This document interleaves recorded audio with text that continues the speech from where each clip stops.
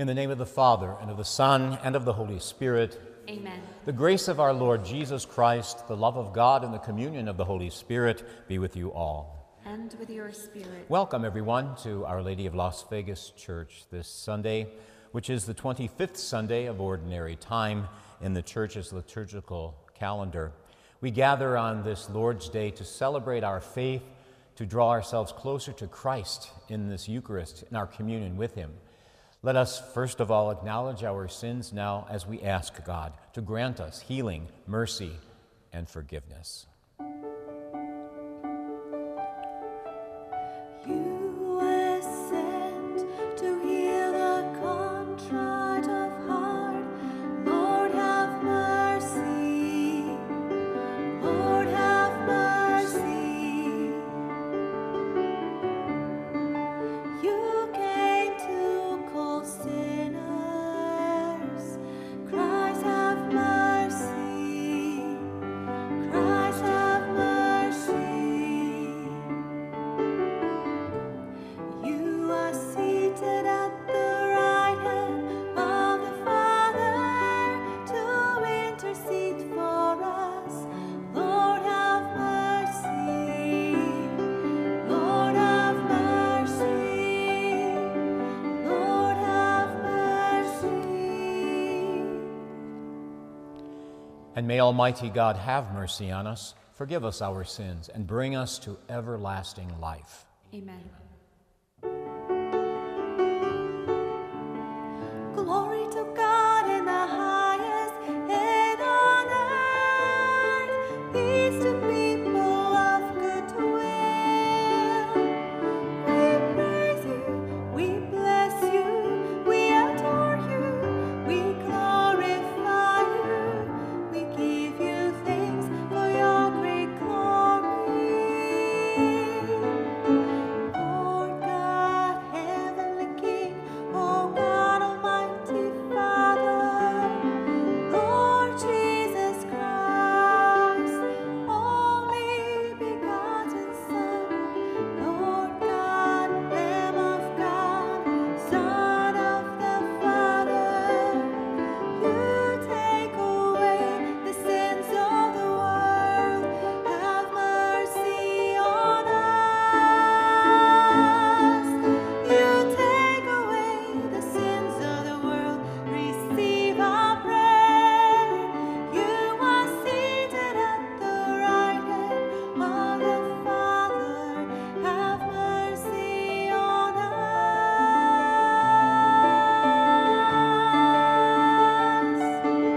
For you alone are the Holy One. You alone are the Lord. You alone are the Most High. Jesus Christ with the Holy Spirit. In the glory of God the Father.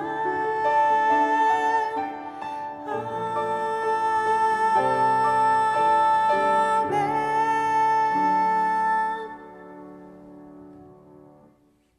Let us pray. O God, who founded all the commands of your sacred law upon love of you and of our neighbor, grant that by keeping your precepts we may merit to attain eternal life through our Lord Jesus Christ, your Son, who lives and reigns with you in the unity of the Holy Spirit, God forever and ever. Amen. A reading from the book of the prophet Isaiah. Seek the Lord while he may be found. Call him while he is near. Let the scoundrel forsake his way, and the wicked his thoughts. Let him turn to the Lord for mercy, to our God, who is generous in forgiving. For my thoughts are not your thoughts, nor are your ways my ways, says the Lord. As high as the heavens are above the earth, so high are my ways above your ways, and my thoughts above your thoughts. The word of the Lord. Thanks be to God.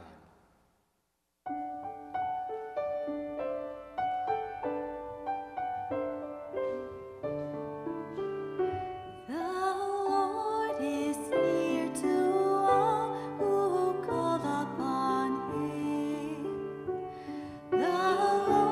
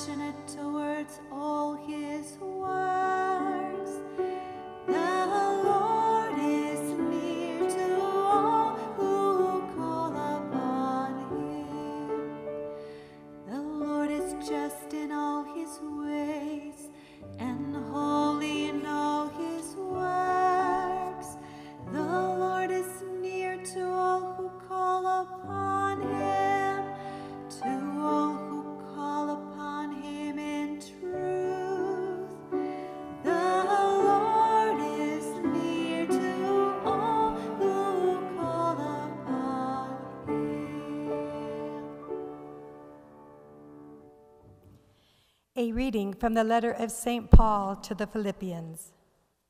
Brothers and sisters, Christ will be magnified in my body, whether by life or by death. For to me life is Christ and death is gain.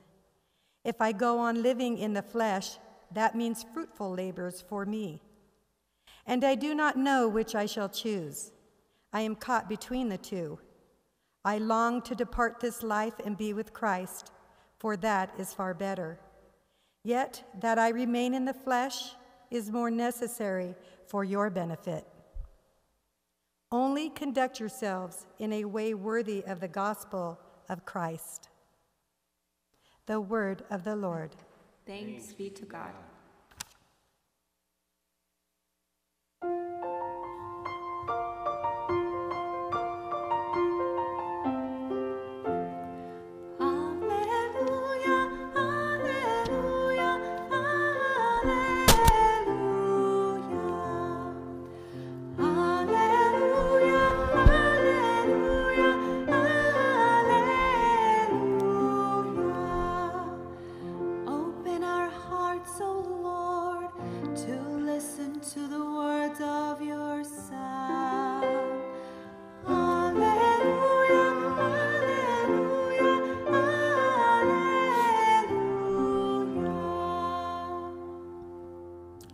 The Lord be with you. And with your spirit. A reading from the Holy Gospel according to St. Matthew. Glory to you, O Lord. Jesus told his disciples this parable. The kingdom of heaven is like a landowner who went out at dawn to hire laborers for his vineyard. After agreeing with them for the usual daily wage, he sent them into the vineyard. Going out about 9 o'clock, the landowner saw others standing idle in the marketplace, and he said to them, "You too go into my vineyard, and I will give you what is just." So they went off. And he went out again around noon and around 3 o'clock, and did likewise. Going out about 5 o'clock, the landowner found others standing around and said to them, "Why are you standing here idle all day?" They answered, "Because no one has hired us." And he said to them, "You too go into my vineyard." When it was evening, the owner of the vineyard said to his foreman, "Summon the laborers and give them their pay, beginning with the last and ending with the first." When those who had started about 5 o'clock came, each received the usual daily wage. So when the first came, they thought that they would receive more. But each of them also got the usual wage. And on receiving it, they grumbled against the landowner, saying, "These last ones worked only 1 hour, and you have made them equal to us who bore the day's burden and the heat." And he said to one of them in reply, "My friend, I am not cheating you. Did you not agree with me for the usual daily wage? Take what is yours and go. What if I wish to give this last one the same as you? Or am I not free to do as I wish with my own money? Are you envious because I am generous? Thus, the last will be first, and the first will be last." The Gospel of the Lord. Praise to you, Lord Jesus Christ. You know, in the days of large traditional farming families, work on the farm was shared by everyone. When the crop was ready for harvest, the whole family went out into the field working together. Now, of course, they didn't all work at the same pace. Dad and the older siblings would be in the field very early in the morning, while the little ones were still asleep, and Mom and the little sister would be in the kitchen preparing the meals for the day. And the other little ones would come out to work later, and everyone joined in the work. And at the end of the day, all of them would go home together. Supper would be ready, and everyone would start to eat. But then you ask, would anyone suggest that you could only eat as much as you worked? Would anyone say, "Oh, you only worked an hour, or you were just out there goofing off most of the time. No one would say that. Everyone had as much as they wanted, no matter how much they worked, no matter how long they worked. No one complained. No one was jealous. Everyone's happy. In today's gospel, we hear of a harvest in which some workers put in more work hours than others. And then when pay time came, they all got treated equally. But the ones who were hired first began to complain and grumble. Why do the workers in the vineyard complain and grumble, whereas the workers in the family farm do not? Well, the answer is that the workers on the farm, they're a family. They're workers, and the workers in Jesus' stories, well, they are unrelated individuals. So the norms of behavior in a family are a lot different than from those of people in the wider society, individuals in the wider society. But the big question that the parable poses to us in the church today is, do we really see ourselves as family with a common purpose, or do we see ourselves as a bunch of individuals with our own agendas? We call ourselves brothers and sisters, in the church, but why then do we often see ourselves and treat one another as more than rivals and competitors? For the first hired workers, it was a business affair. Their working in the vineyard was preceded by a contract regarding their wages, a full day's work for a full day's pay. But the latecomers, they weren't so legalistic in their approach. They took the job trusting in the landowner and his word of honor, because he said to them, you go work in the vineyard too, and I will give you whatever is fair. So they went. In fact, those who came to work closer to the end of the day, they weren't told anything about payment. The man just said, why do you stand here idle all day? And then they said to him, because no one has hired us. And so he said to them, you go into the vineyard too to work. No talk about wages at all. God called the Jews a long time ago to be his people. And now, at this later time, God was also calling the Gentiles. This parable, Jesus is directing towards the Jewish people, and Matthew towards Jewish Christians as he writes his gospel with them in mind. The Jews who have long been the chosen people of God, and he wants them to understand that all people who accept Christ are welcome at his table in a kingdom where all people, Jews and Gentiles, will be family.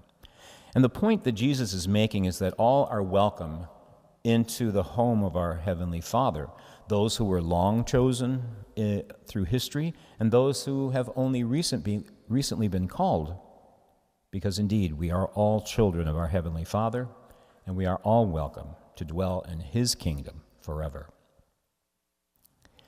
Please now let us profess our faith together. I believe in one God, the Father, the Almighty, maker of heaven and earth, of all things visible and invisible.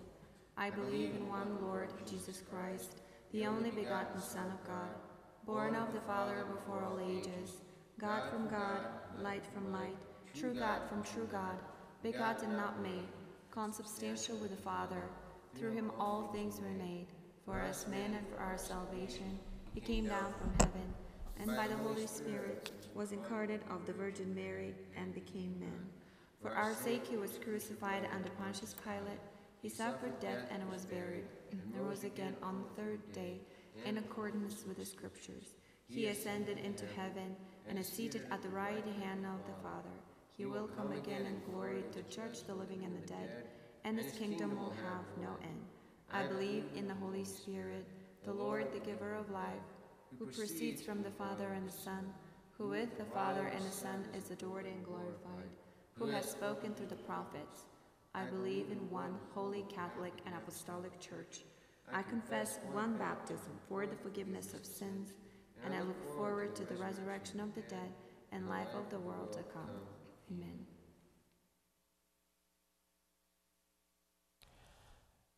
The Lord is near to us when we call, and so we call upon the Lord now with our needs and the needs of all of our brothers and sisters.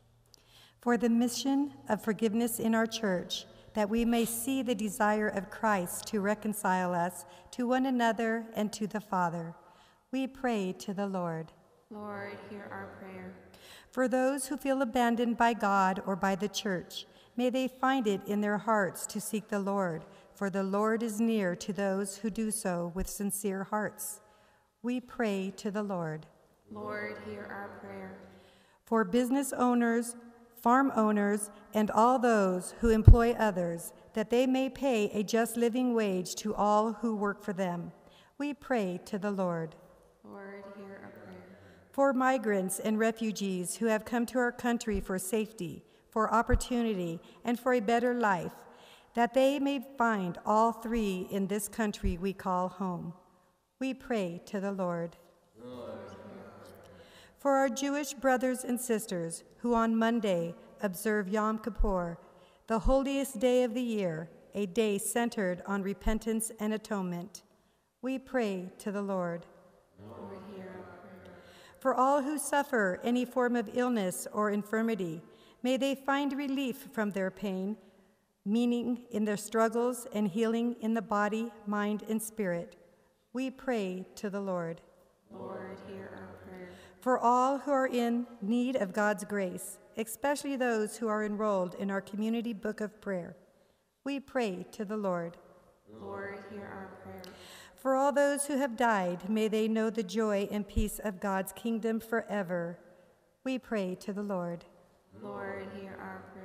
For the deceased members of Carol and Lizon families, for which this Mass is offered, and for all of our own personal intentions, we pray to the Lord. Lord, Hear our prayer. O generous God, you extend your mercy to all who call upon you. Grant us the empathy and kindness to extend that mercy to others as you grant the prayers we make today. Through the one you sent us in mercy, Jesus Christ our Lord, who lives and reigns forever and ever. Amen. Amen.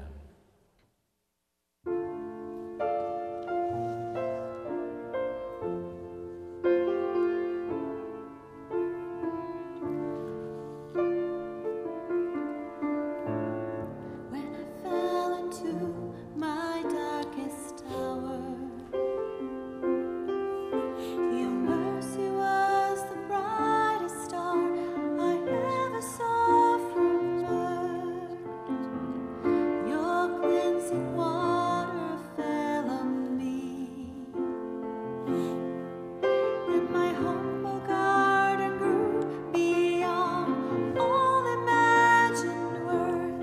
And I thank you, Lord, for this new beginning.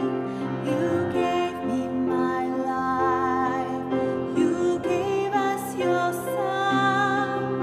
You offered salvation for everyone. You answered my prayer when I knocked on your door. Jesus, my Savior, I will ask for nothing more.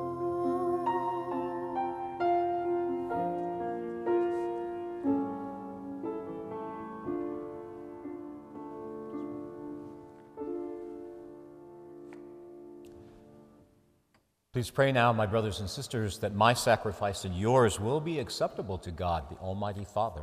May the Lord accept the sacrifice at your hand for the praise and glory of his name, for our good and good all of his holy church. Receive with favor, O Lord, we pray, the offerings of your people, that what they profess with devotion and faith may be theirs through these heavenly mysteries, through Christ our Lord. Amen. The Lord be with you. And with your spirit, Lift up your hearts, we lift them up to the Lord. and let us give thanks to the Lord our God. It is right and just. It is truly right and just, our duty and our salvation, always and everywhere to give you thanks, Lord, Holy Father, Almighty and eternal God. For we know it belongs to your boundless glory that you came to the aid of mortal beings with your divinity, and even fashioned for us a remedy out of mortality itself, that the cause of our downfall might become the means of our salvation through Christ Jesus our Lord. Through Christ, the host of angels adores your majesty, Father, and rejoices in your presence forever. So may our voices, we pray, join with theirs in one chorus of exalting praise as we now acclaim. Holy, holy, holy Lord God of hosts, heaven and earth are full of your glory. Hosanna in the highest, blessed is he who comes in the name of the Lord. Hosanna in the highest, blessed is he who comes in the name of the Lord. Hosanna in the highest, who comes in the name of the Lord. Hosanna in the highest, blessed is he who comes in the name of the Lord.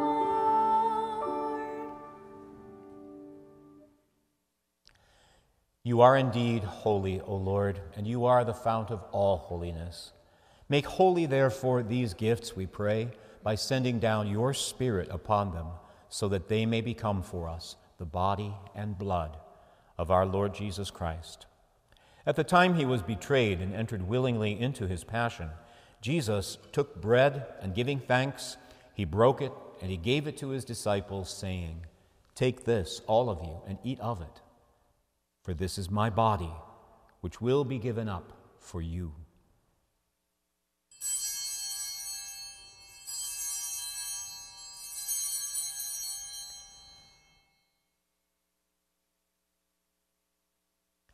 In a similar way, when supper was ended, Jesus took the chalice, and once more giving thanks, he gave the chalice to his disciples, saying, "Take this, all of you, and drink from it.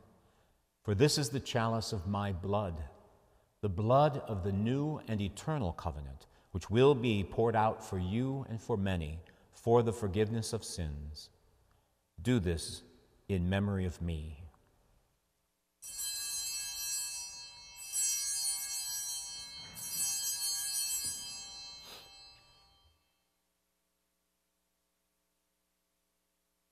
The mystery of faith. We proclaim your death, O Lord, and profess your resurrection until you come again. We proclaim your death, O Lord, and profess your resurrection until you come again.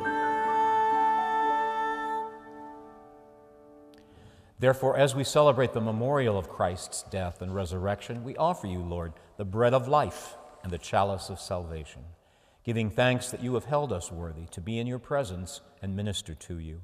And humbly we pray that, partaking of the body and blood of Christ, we may be gathered into one by the Holy Spirit. And remember, Lord, your church spread throughout the world, and bring her to the fullness of charity, together with Francis, our Pope, George Leo Thomas, our Bishop, Gregory Gordon, our Auxiliary Bishop, and all the clergy. Remember also all our brothers and sisters who have fallen asleep in the hope of the resurrection. Remember the deceased members of the Caro and Lizan families, and all who have died in your mercy, Father. Welcome them into the light of your face. And have mercy on us all, we pray, that with the Blessed Virgin Mary, the Mother of God, with Saint Joseph, her beloved spouse, with the blessed apostles and all the saints who have pleased you, Father, throughout the ages, that we may merit to be co-heirs to eternal life, and that we may praise and glorify you through your Son, Jesus Christ. For through him, with him, and in him, O God, Almighty Father, in the unity of the Holy Spirit, all glory and honor is yours forever and ever. Amen.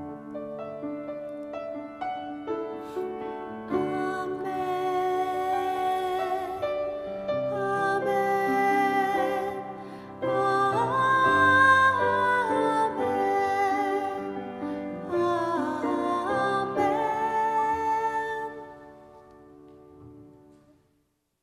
And now at our Savior's command, and formed by his divine teaching, together let us pray.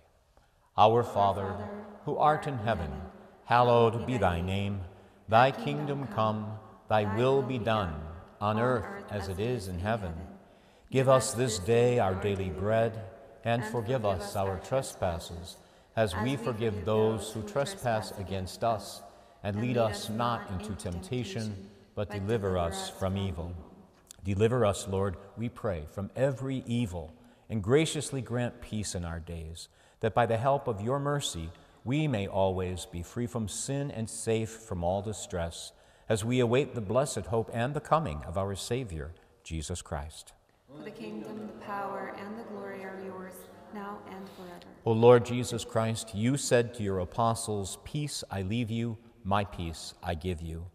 Lord, look not on our sins, but on the faith of your church, and graciously grant her peace and unity in accordance with your will, for you live and reign forever and ever. Amen. And may the peace of the Lord be with you always. And with your spirit. And let us share with each other now a sign of Christ's peace to us all.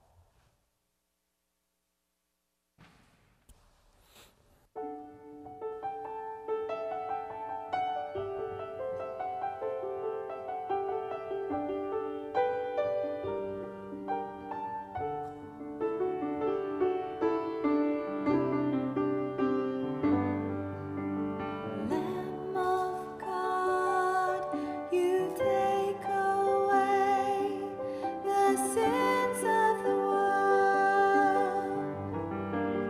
Have mercy on us.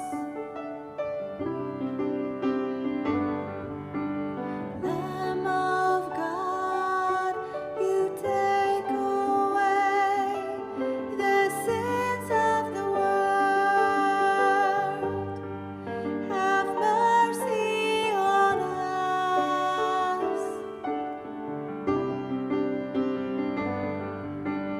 Lamb of God, you take away the sins of the world. Grant us peace. Grant us peace.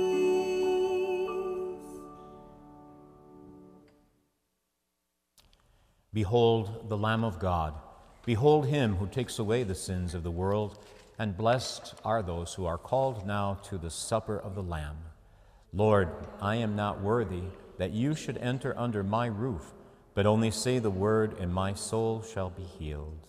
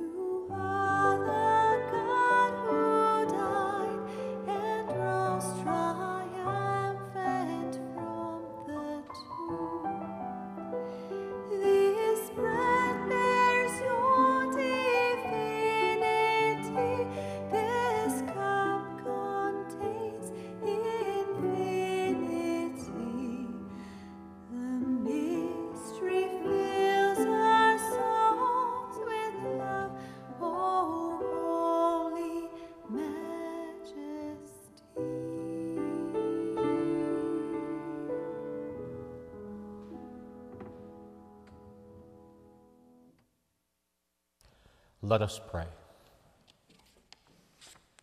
Graciously raise up, O Lord, those you renew with this sacrament, that we may come to possess your redemption, both in mystery and in the manner of our life, through Christ our Lord. Amen.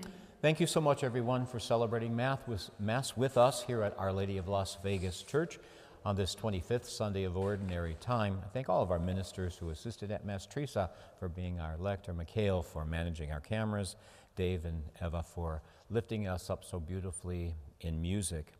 We thank you also for all of your remembering us through your contributions and any ways you support us and through the ways you get that to us. Thank you so much, very much. And also, we also invite you to come and share Mass with us, celebrate Mass with us in person if you are able to do so here at Our Lady's. And so now, if someone is celebrating a birthday or anniversary or something special going on in your life today or this week, our best wishes as always to you. And if you are carrying a heavy burden or something loading down your heart, please know that our prayers are with you always. And so as we go forth, let us walk with the Lord this week with his grace and blessing. The Lord be with you. And with your spirit. And may Almighty God bless you, the Father, the Son, and the Holy Spirit. Amen. This Mass is now ended. Go in peace, glorifying the Lord by your lives. Thanks be to God.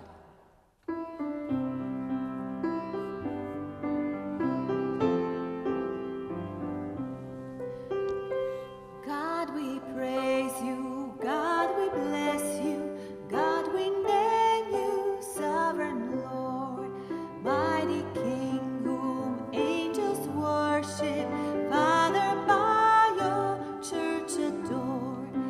All creation shows your glory, heaven and earth draw near your throne, singing holy, holy, holy, Lord of hosts and God alone. True apostles, faithful prophets,